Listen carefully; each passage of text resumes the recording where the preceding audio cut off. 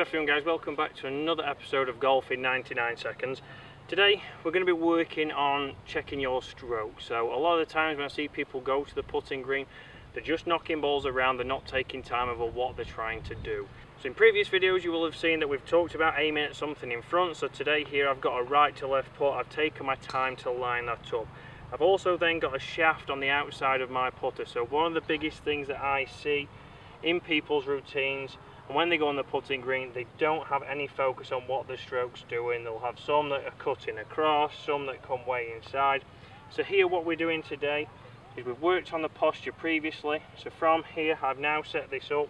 I can take my posture, arms are matching the shaft, and then we're going to use the club as a guide to start to see that the putter will work a little bit in on the way back and in on the way through.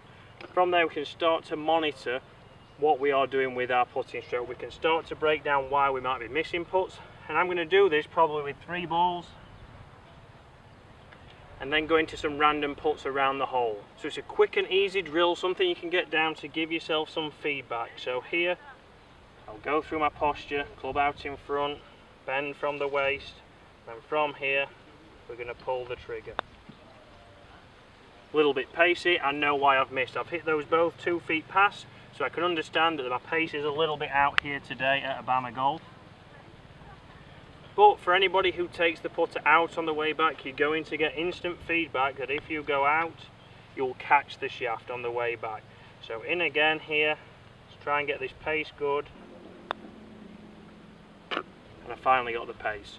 So 3rd time lucky there, but we've got some feedback. Club on the outside to monitor your stroke. Guys, that's another episode of Golf in 99 Seconds.